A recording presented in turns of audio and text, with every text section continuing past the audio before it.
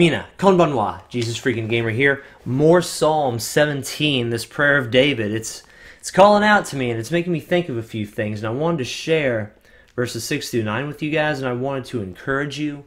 I want to strengthen your hands. I want to strengthen your faith. I want you to be strong and to take courage. I have called upon you, for you will hear me, O God. Incline your ear to me and hear my speech. Show your marvelous loving kindness by your right hand, O you who save those who trust in you, from those who rise up against them. Keep me as the apple of your eye.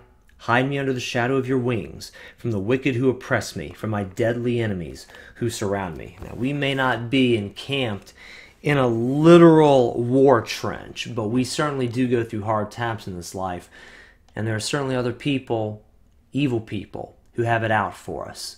Again, maybe not to the extent that David had it. We may not have his level of problems. We may not have people literally trying to kill us, but we certainly have enemies who do not have our best interests at heart, whether it be at the job, school, college, sometimes even our own homes, sometimes our own families, sometimes our own churches. And I want to encourage you guys and remind you that the Lord does hear. I have called upon you, for you will hear me, O God. And then jumping down into verse 7, O you who save those who trust in you from those who rise up against them. God does deliver. God does save. Don't give up. Remain strong. Keep calling out to him. He will hear you. He will answer you. Just as David's life was saved so many times. God's got your back. He does hear you. He will answer you. You keep calling out to him, and you keep worshiping him, and you don't give up. You hear me? Stay strong. Be of good courage, and do not be afraid. And if you are afraid, if you're still afraid, keep this passage in mind.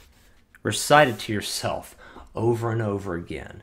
And take courage, take counsel, and strengthen yourself in the Lord your God. Guys, thank you very much for watching this video. Hopefully this was a good pump up, and hopefully it was a good encouragement for you. Because I love you, God loves you, and God will bless you.